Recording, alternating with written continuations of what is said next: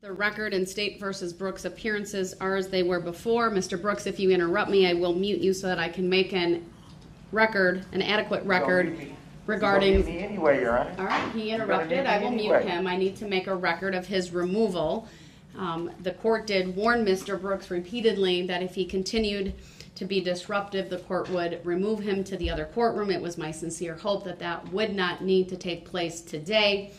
I gave him the final warning, and then I indicated I would be turning to the state to ask them some questions, and if he interrupted that process, he would be removed. He immediately interrupted that, and so the courtroom was closed. He was put into the other courtroom. I have confirmed that the audio and visual technology is working.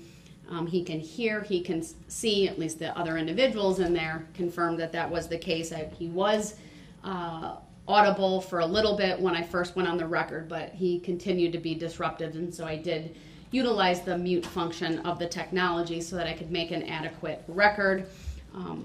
Although this is really a scheduling hearing today, I will make a finding under Illinois versus Allen that his conduct was did disregard the elementary standards of proper conduct, of decorum and courtesy. He was disruptive. He interrupted multiple times and challenged this court when this court was making a record regarding the restraints that were utilized throughout this trial.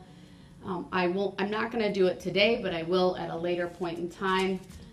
Perhaps after scheduling, I will have a deputy testify regarding the restraints that were utilized so that there is a full and complete record about what was utilized and what was not utilized throughout this trial. It is absolutely false that a stun belt of any kind was used on Mr. Brooks. I don't know if he's receiving that information from other inmates. But that was not utilized in this case. It was a soft leg restraint setup, if you will, where he was shackled his ankles with the soft restraints and the soft strap so that it did not make noise. That was all attached to the table, and it is absolutely true that there was a black table skirt on the tables, both the state's table, the defense table, in this courtroom. Despite Mr. Brooks believing that it was not done for his benefit. It was to shield that information from the jury. It's also true that at all times when he has been brought into court, it's been before the court has been open to the public. If this court needed to remove him to the other courtroom, it was also done with the courtroom closed to the public. That was, of course, a security decision made by the Sheriff's Department. They are in charge of his security as well as the court's security during any court proceeding in this courthouse.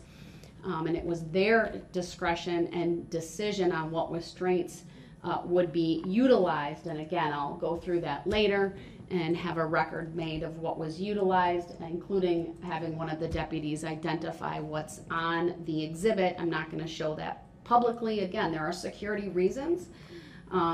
We don't, frankly, need inmates doing research or the public doing research on what these restraints are.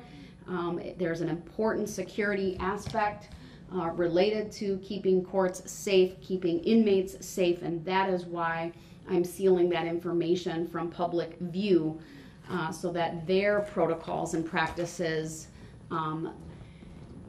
have that, frankly, veil of secrecy. It's important given the security issues.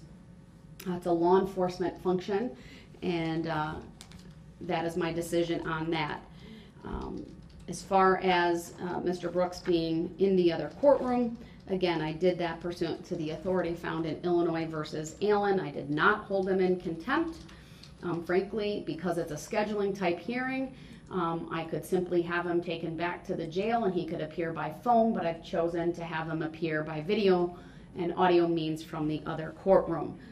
With that, I am going to address scheduling. I will be asking each party in turn how much time they believe they need to present their various sentencing remarks and whether anyone will be speaking on behalf. So I'll turn to the state first. Thank you, Your Honor. To date, we have indications from the victims or their families that 36 people would like to either have a statement read or they'd like to read it themselves. We have approximately 5 to 10 others that would like to submit one in writing, which obviously wouldn't impact the time that we would need on the sentencing date. I would think that the state's comments would be between a half an hour to 45 minutes in total. So we're looking probably at about 4 to 4.5 hours. We will need some time to rotate victims out of the courtroom as they come in and to speak, because we can't fit everyone in the courtroom at one time. So we'll need to get one set in, get another one to room 115 so that they can hear what's being said. So we're thinking 4 hours, and speaking with the families and the victims Wednesday after the verdict. I think there's a strong desire to have the sentencing before the anniversary of the parade incident, and that obviously is November 21st. In checking with people, November 15th, 16th works for everyone. Specifically, the 16th works for everyone that would like to talk. I know that this court obviously has court calendars. I do have other dates that would work. Unfortunately, those go out to the end of December, end of November, beginning of December. But again, I can't emphasize enough, there are a lot of families who are leaving town the week of the parade, and I think the general consensus would be it would be nice for them to have some finality to this before they leave, so that they're not around here at the time that a loved one was injured or killed. By any chance, did you have an opportunity to look at my calendar and some of the jury trials and talk with your colleagues? I mean, one of the cases, for example, I have on the 15th is an attempted homicide trial. I don't know if that's going to go or not, but just like this court gave due attention to this case, I need to be mindful that that case has been scheduled since June. I did not. I received these dates, although I believe that they were probably sent this weekend. I did not check my email over the weekend, so I did receive them this morning, and unfortunately I did not take the time to do that.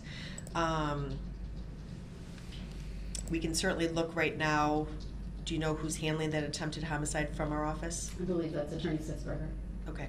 There's other cases as well, because it's rare that I wouldn't stack trials, right. And so there's also another serious felony matter with Attorney Thurston for your office. That one was scheduled in August.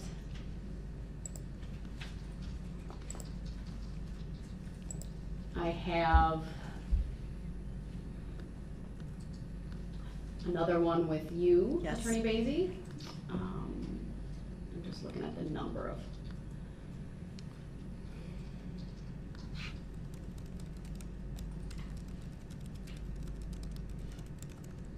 Looks like I have 8 different defendants, many more cases, but 8 different defendants scheduled for jury trial on the 15th. The other thing is on the 16th, our CJCC has a very special meeting. I'm still the chair of that, and that is an anniversary of the CJCC that I do not want to miss.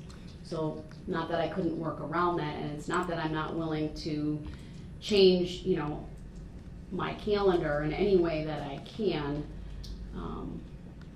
I can tell you, Attorney Wichow did reach out to Attorney Sitzberger.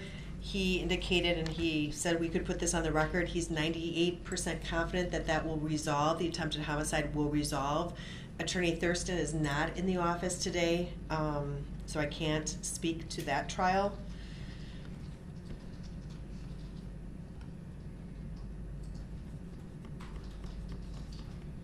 All right, let me, before we look at dates, of course, let me talk with Mr. Brooks and find out how long he anticipates his sentencing remarks and whether anyone. So, sir, I have unmuted you. If you could speak to scheduling. First, Your Honor, I would just like to say that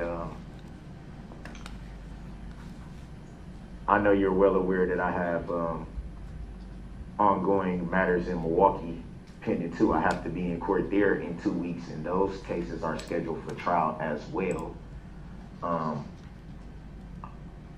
I haven't had the opportunity to speak with my representation over there because of the protocol that I've been on these past, I think it was 5 days since I last was in your court. I would like the opportunity to, now that obviously this was the big case, obviously.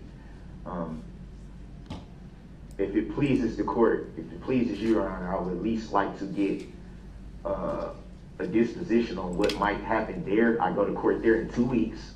I'm sure that I would learn a lot more at that time.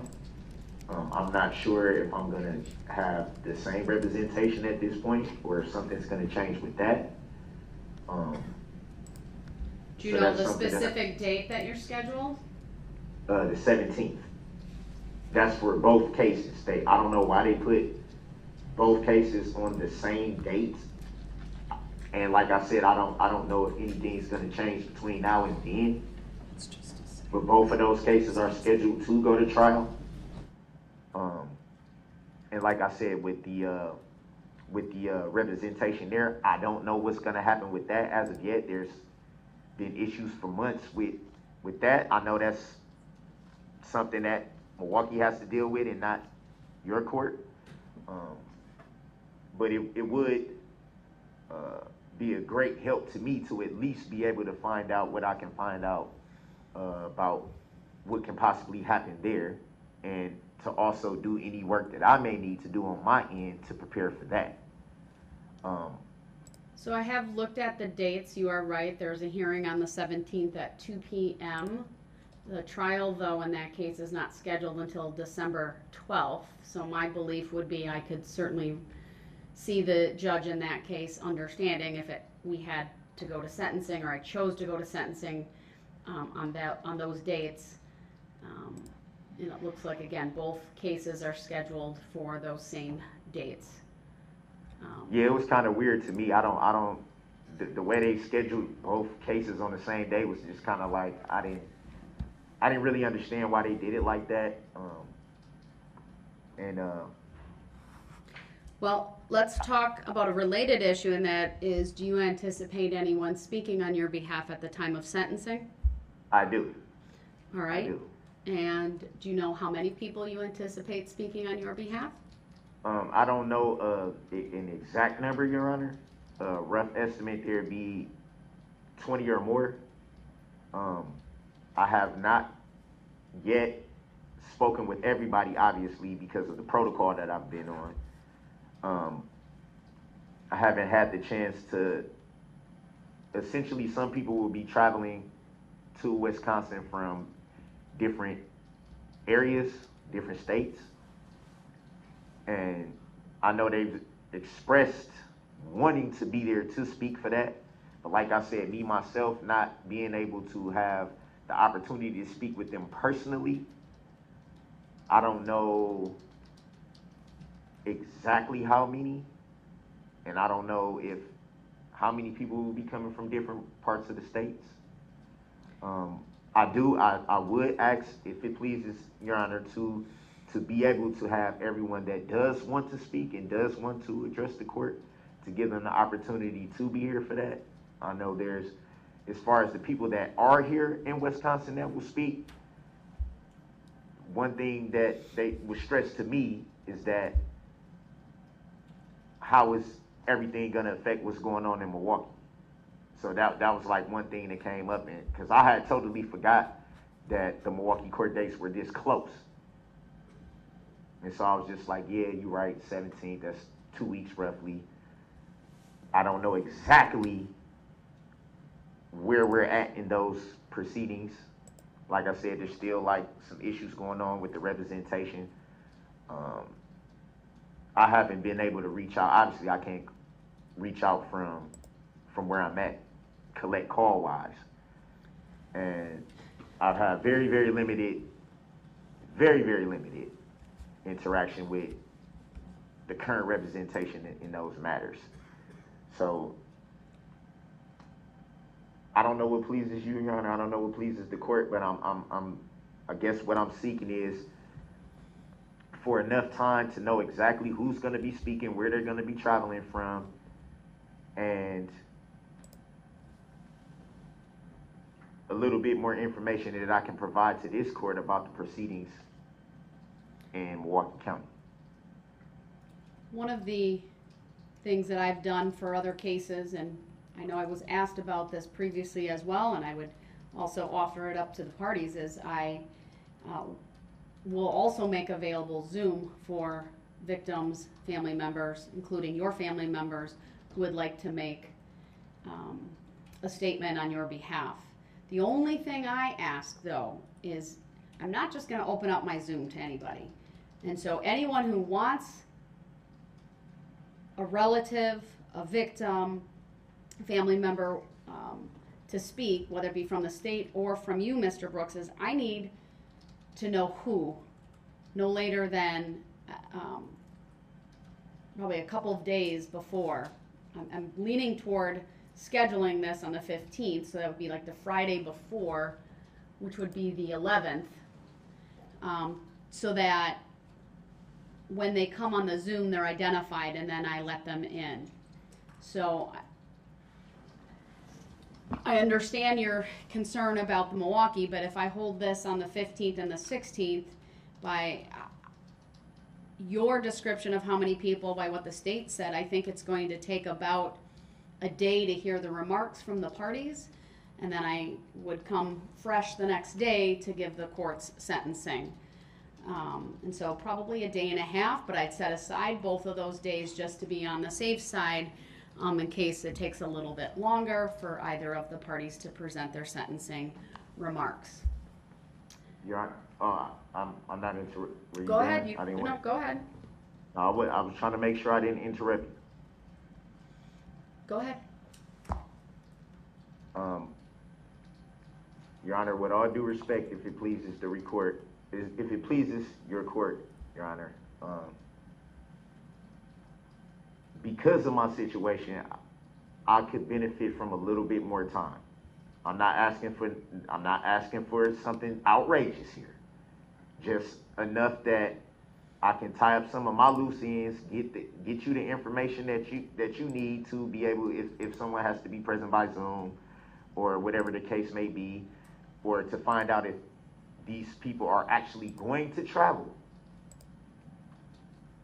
and also still be able to prepare for what I need to prepare for, because obviously I still, regardless to anything, I still have to be prepared to continue court proceedings.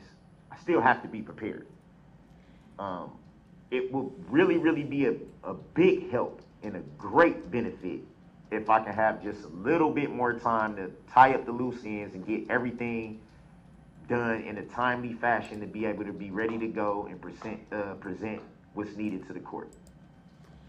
I understand that, sir. The issue the court has is, obviously, if I wait much longer than that, I would, out of respect for the victims, avoid the week of November 21st. That's also Thanksgiving week. I don't think that would be an appropriate time for sentencing. But then after that, I do have, my calendar is just incredibly full. I have some time off in there. I have trials almost every week other than the week that I'm off, all the way up through the week of December 19th. And then again, I'm off again for the holidays. And so that puts us into January, and I'm not willing to do that. It's just, and plus I need to avoid the week of that trial in case one of your cases goes to trial. So I think I'm giving the parties ample time. I'm giving alternate ways for family members to speak, and that is by Zoom or in person, should they wish to be here in person. And I'm willing to clear my calendar even of those trials. Hopefully my trials resolve, but to the extent that they don't, then I will clear Tuesday the 15th. Wednesday the 16th, though, I would not start until later that day, given the meeting I have to chair for the Criminal Justice Coordinating Council, so, or Collaborating Council, so that's from 8:30 to 10. I need to talk with our executive director a little bit more, because I know we have a special type of meeting schedule, and I don't know if it will go longer. At a minimum, it would be safe to say the afternoon on that date, and no matter what, that would still clear Mr. Brooks to be in Milwaukee on the 17th. I mean, we're one county over. It's not unusual to do an order to produce that close. What I was gonna, I'm sorry. No, so I am gonna schedule it for the 15th and the 16th. The 15th will start at 8:30 a.m. and depending on, I mean, I'll be ready to go no matter what on the 15th, and if the state takes into the afternoon and then Mr. Brooks needs the rest of that afternoon or into the next day, I will certainly make those accommodations. I think I'm going to tentatively say we're going to schedule it for 1 p.m. on the 16th. And if anything changes, I'll let the parties know. And then I just need to know by Friday the 11th at noon who the parties are asking make their statements by Zoom with a listing of their names, so that when they appear on the Zoom, because then I'll approve it, we'll release the Zoom information. I need everyone to be aware, though, including victims, you may not, your family members, and it may not just simply give this Zoom information out. It will be only for those individuals that are identified by the state as wanting to appear by Zoom. I want to keep a tight control over that. And if I don't see like a name either says a name that's been approved, like let's say you had a friend by the name of John Smith. If John Smith doesn't say put on their Zoom info John Smith, and it's just a phone number, I may not let them in.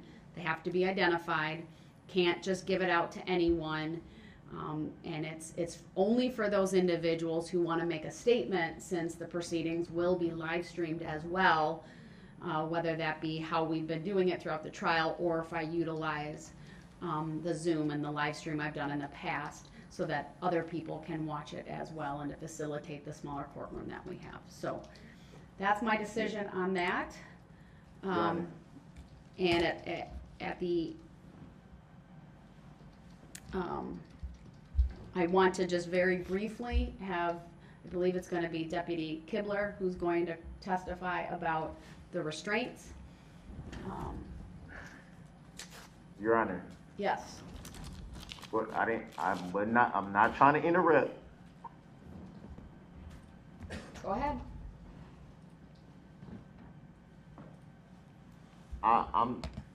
You said, when is this supposed to be? Because I'm definitely gonna need a little bit more time than the 11th. Mr. Brooks, I've made my decision. The sentencing will be on the 15th and the 16th of November. Anyone who wants to appear by Zoom on your behalf, you must file a request in writing no later than noon on the 11th. The same is true for the state. Everyone needs to be specifically identified so that I can make the appropriate approvals, and only those individuals who I specifically approve to appear by Zoom may be on the Zoom. The Zoom information can't be passed out further. And I'll create a special Zoom for that, and I'll make sure that I work with Teresa to do that and get that information when I approve that to the parties. Your Honor, what if I'm placed on a protocol per the jail? What if? Mr. Brooks, that's between you and the jail at this point. If there is something you need to first go through them. I'm not going to step on their toes with their protocols. I'm sure they'll understand this is a very important sentencing for you and make certain accommodations. They've done that throughout this case. I trust that they will do that as they determine is appropriate. They haven't done it for the past week when I went on a protocol without even telling them anything suicidal in nature, and I was still placed on a suicide watch protocol. I understand that, sir. I need to move on because I do have calendar this afternoon, but I want to have Detective Kibler come to the stand. Hibler. Your Honor. Deputy, what did I say? Detective, did I give you a promotion? Sorry.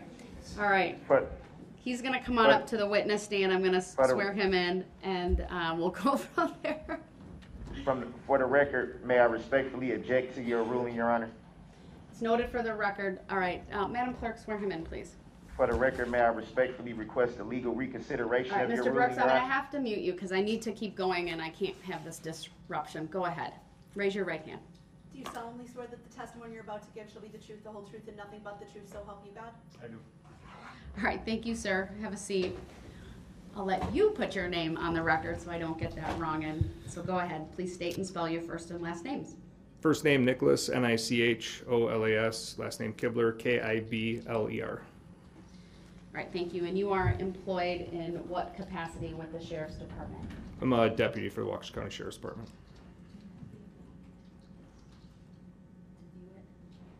I don't think so. We don't have a DVD. All right, sir, were you assigned to the trial of Darrell Brooks? I was. And can you tell us in what capacity? My capacity was, specifically, my responsibility was Darrell Brooks, along with Deputy Stengelson. And were you in court at the start of the trial on October 3rd? I was. And did you come into court or work the court trial every day that we were in session? I did. And can you, were you at all in charge of the restraints? Let me ask you this way. Do you have knowledge of the restraints that were utilized on Mr. Brooks I throughout do. this trial? Can you describe those, please? It's a soft restraint that we used. It was not any type of electronic control device. It was just a soft restraint that we applied to Mr. Brooks prior to coming into court every day. And would that be a restraint system that was on his legs or something else? It was around his ankles. All right.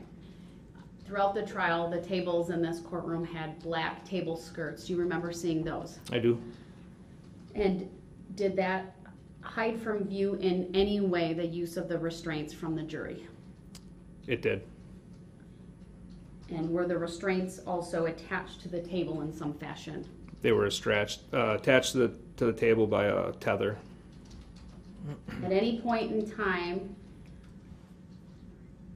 were there any other restraints utilized in the courtroom? There was not. At any point in time, were there any type of electronic or stun device placed on Mr. Brooks? There was not.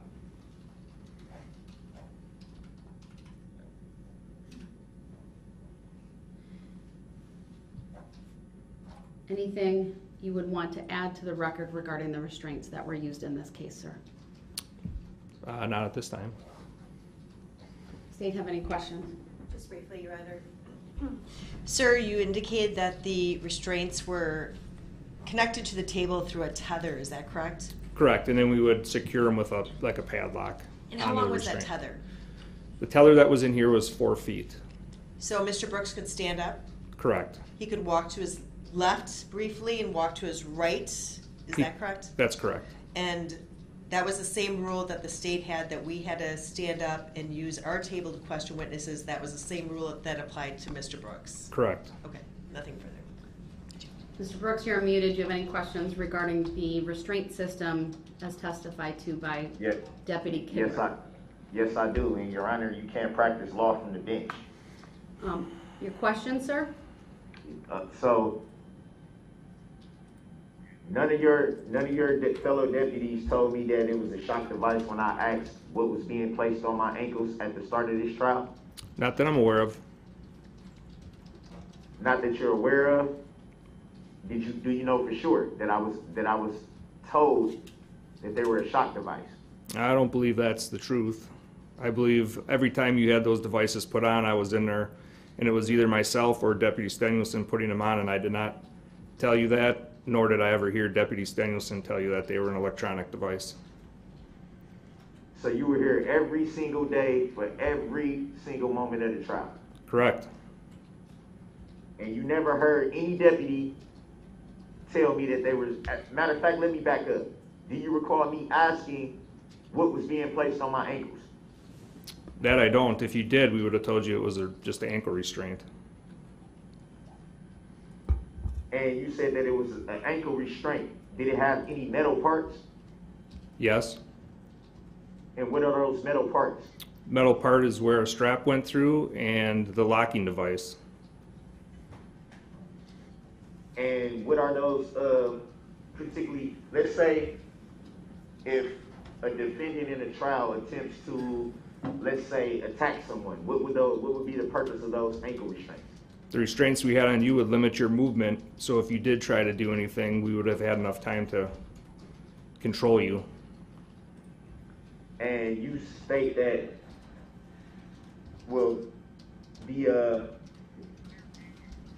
prosecutors stated that the same rules were in effect for the defendant as the prosecution, but were they not allowed to put up exhibits to go to the front of the courtroom and put up exhibits? They might have a few times, but The record will reflect it was one time in the presence of the jury, and after that I called them on it and said that would not happen. And then after that, it was only with the permission of the court and then outside the presence of the jury. I don't believe that, Your Honor, you can practice law from the bench and answer the question that was asked to the... Mr. Brooks, I'm in charge of the record, not you, and the record's going to be accurate. I didn't say, well, it's not accurate. You're practicing law from the bench. All right, Mr. Brooks, do you have any other questions for this Yes, witness? I do. Yes, All right, I do. it has Before to be you start- about the restraint system. Please Okay, continue. and was I allowed to approach the bench and put up exhibits at any time during this trial? you were not. And so, how is it that the prosecution was able to do something that I was not able to do? That's not for me to answer. It's because of the shock device that was put on my ankles, correct? There was no shock device on your ankle, sir. I was told that it was. And you said that you don't recall hearing that being told to me, correct? No, it was not told to you by me. Yeah, by you, but you also said that's the point that I'm getting at. I'm asking the question. You said that it wasn't told to me by you. I've never asked you, correct? You never asked me, but I also did not ever hear Deputy Danielson tell you that they were a shock I device. never asked you. I never asked you, yes or no. No, you did not. So do you know for sure if I ever asked any other deputies? Well, considering I was in there when the restraints were being placed on you, I did not ever hear anybody while I was inside the bullpen while they were putting restraints on you. So it'd be fair to say that you don't know for sure if I ever asked what the device was that was being placed on my ankles. No, I can't be for sure.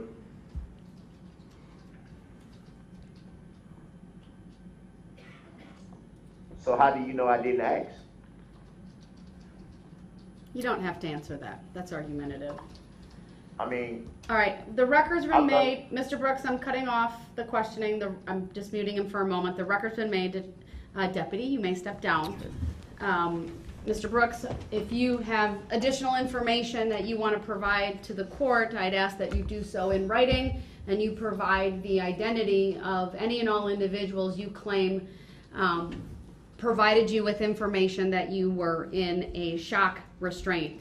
But I'll make a finding based upon the testimony of Deputy Kibler and also my knowledge of being in the courtroom every day and seeing Mr. Brooks being attached, meaning they would secure him to the table, they would unsecure him when he needed to move and other things. I'll make a finding that the soft restraint system was what was utilized and at no time was he ever in a shock type of device. All right, with that then, ladies and gentlemen, it is going to conclude the hearing today. We have the sentencing dates. I would also ask that any and all written material that either side wants this court to consider also be filed by the 11th by noon. So that's November 11th at noon. That will give this court ample time to review it ahead of the hearing on Tuesday, November 15th. All right, thank you everyone. We are in recess. The court's going to take a short break before I start with my remaining afternoon calendar.